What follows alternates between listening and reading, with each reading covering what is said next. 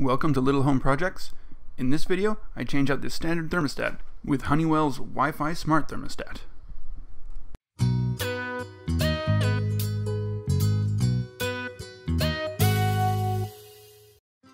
Before you start any electrical project, you need to make sure you turn off the power to the area you're working on. Don't just flip the switch, head to the breaker panel and turn it off from the source. To start, I need to remove the old thermostat. Mine just pops off, but yours might have screws or some other way of attachment. Before you go any further though, make sure to stop, take a picture of your current wiring diagram. This way you know exactly where the different wires come from. Thermostats have all sorts of different wiring configurations, and you'll want to make sure you don't get confused what was hooked up to what. Mine, the G, Y, W, R, were all connected, and it looks like I have a few extra wires that I can play with it as well. I removed the backing plate and had a look at the wires from the inside. I found right away that my wires were already labeled, which is good. If yours aren't labeled, I'd recommend labeling them right away because you don't want to get them confused. Most thermostats, when you buy them new, will come with a sticker pad that has all these letters that you can use to label your wires. Depending on how your wires are attached to your particular thermostat, you may need a small screwdriver to get them out. For me, I didn't have a small screwdriver, I couldn't find mine, so I took a piece of steel, flattened it out, just to the size it needed to be to fit the same size as a flat blade screwdriver, and that did the trick. The box for my thermostat is mounted vertically, and almost all the new thermostats are horizontal mount, so you'll need to keep this in mind when you're replacing an older thermostat. It may not be the right orientation, and you'll need to cover up that difference somehow. For me, I plan to just put in a plate, something along the bottom to cover that gap. I don't think it'll be very noticeable once everything's installed. This thermostat came with some mounting screws and some drywall plugs. I know that I have studs next to this box, so I'm not going to be using the drywall mounts, but I will just screw directly into the studs. You'll need to prep your wires for going into the new mounting plate. I stripped off about 3/8 of an inch of the insulating plastic and made sure that the wires were nice and straight. The new mounting plate for this thermostat has a simple slide-in mounting mechanism, so you just press them in and they're nice and snug. Do this for all the different wires, making sure that your labeled wires go into the appropriate slots. Once the wires are inserted, give them a little tug to make sure they're not going to come out by accident. Once they're in all the way, they do grip nice and tight. I found the rough position of where I wanted it to be on the wall, got one of my first screws and drilled it in. The mounting plate comes with two different holes, one that lets you level it, one that lets you slip from side to side. So once you've got it positioned, I took a small level and just made sure it was going to sit right. I started the second screw, got it in a little bit snug, just enough that I could still move it around, checked for level again, and then screwed it down tight. Now that I know that's going to work out just fine, I went and cut myself a piece of thick paper, just large enough to cover the hole at the bottom of the mounting plate. I'm going to wedge it in behind this plate and have the screws pull it down tight to make sure that it stays in place. I checked for level again and tightened everything down again. With all that in place, it's time to attach the actual thermostat. It just clicks into a few spots on the mounting plate, and the wires and prongs all line up, and it just sits there nice and flush. Now, I get to turn the power back on and enjoy my new thermostat. I headed over to my breaker box, flipped this switch, left this running so you could see the whole boot up process, and I found that nothing happened. So I had a look at the instruction manual, and it looks like it's expecting another wire to be used. The quick startup instructions that came with the thermostat show a wiring diagram using the C, G, Y, W, and R. So I'm a bit short on those wires, so I'm going to use one that's not being used and attach it.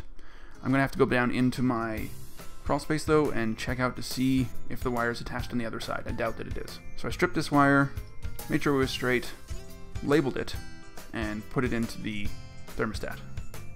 With the new black wire inserted, I can reattach the mounting plate using the screw holes I've already started. I needed to check for level again. I needed to make sure that my piece of paper was in the right spot again and tighten everything down.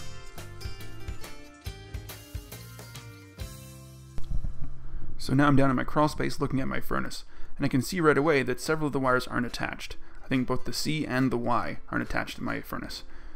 I'm pretty sure the Y was attached to my thermostat upstairs, so I can refer back to the picture I took to make sure, but I'll relabel these wires and attach them. Since I'm down here, I'm going to add labels to the other wires as well. I've got the stickers from this new thermostat, so I might as well use them. That way if I ever do take the wires off of the furnace, I'll be able to put them back in the correct spots. I don't have any wire strippers, so I'm just using a razor knife to break the seal on the insulating plastic. It just peels off after that. I do this to both the white and the black wire, making sure to label them correctly, and I can move on to attaching them. It's just a Phillips head screwdriver to loosen off the screws, and you can stick the wires in underneath the little clamp jaws that are underneath the screw and retighten it back down.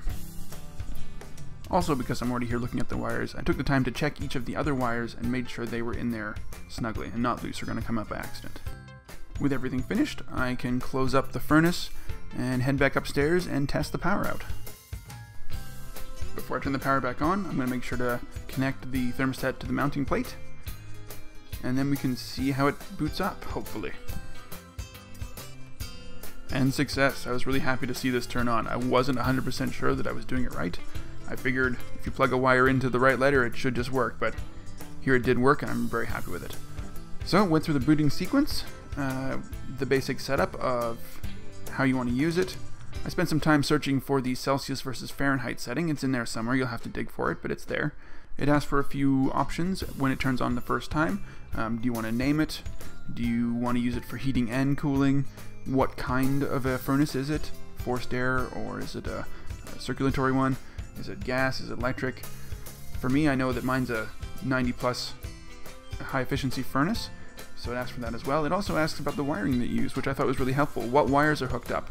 I'm like, well, look at that. These are the wires I have going. This is a really easy thing to answer because I just looked at these wires. So I was really happy that it justified the fact that I've hooked these things up correctly. It finished booting up and then asked if I wanted to connect to my network, and I definitely wanted to connect to my network. After choosing my network, it just connected right away. Everything was straightforward.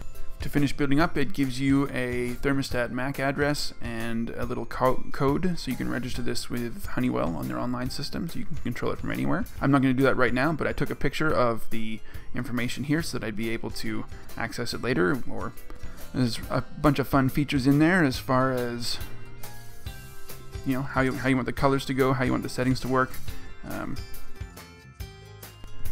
I finished the setup with the proper date and time. If you do want to change the default Fahrenheit setting to Celsius, go to the menu, the Preferences button, then Advanced Preferences. This is where I got confused because it wouldn't show me what I wanted. But if you hit Next here and go through these Advanced Preferences, it eventually gives you the option of changing the Celsius to Fahrenheit.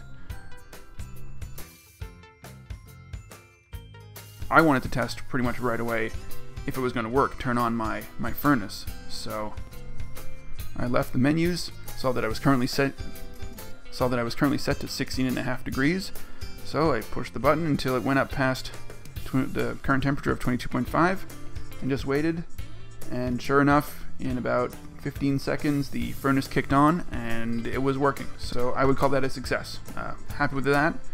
Much more sleek looking. I'm looking forward to setting up programming a schedule, as well as the thermostat knowing when we're not in the house, so it can turn off the heat when we're not around. I think this is going to be a pretty good system. I'm looking forward to it. That's it for this video. Thanks for watching my video on the Honeywell Wi-Fi Smart Thermostat install. If you like this video, please give it a thumbs up. If you want to see more from Little Home Projects, hit subscribe. I try to post a new video every week.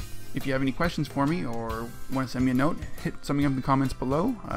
Look forward to reading them. Thanks for watching.